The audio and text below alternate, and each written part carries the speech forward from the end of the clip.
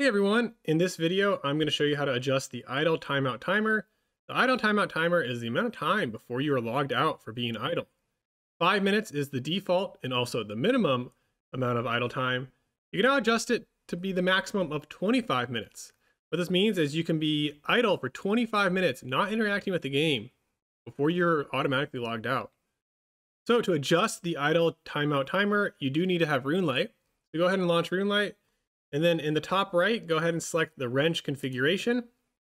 And in the search bar, type in logout timer. Go ahead and hit the cog symbol. And here you can adjust it anywhere between 5 minutes, which is the minimum, and 25 minutes, which is the maximum.